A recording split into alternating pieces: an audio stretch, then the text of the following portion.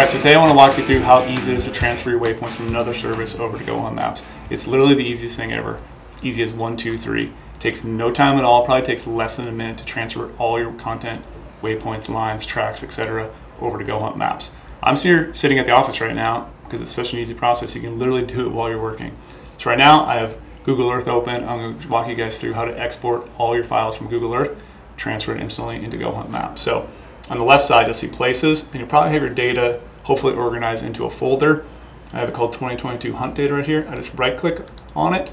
I'm going to go over here, save place as, and then I'm just going to save it right to my desktop as a KML file. So I'm going to select KML file. It's labeled as 2022 Hunt Data again. Click save. All right, so now you see I have the file downloaded onto my desktop. It's up here in the upper right corner. I'm just going to minimize Google Earth. I have GOHUNT Maps open right here. On the left side down at the bottom is a section called Data Manager. This is where you import all your content into.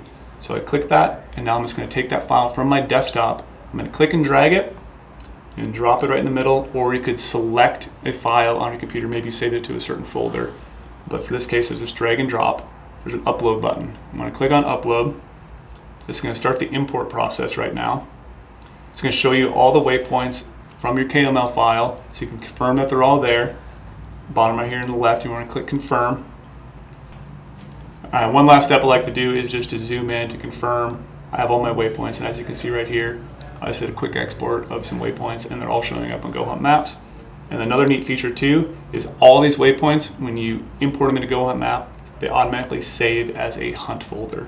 So on the left here, you're going to click on hunts, and right here you'll see my 2022 hunt data folder is turned on, and it shows how many waypoints I've transferred over. So that's a good way to confirm all your waypoints transferred over successfully.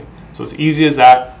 Super simple process. Export, import, and you're done.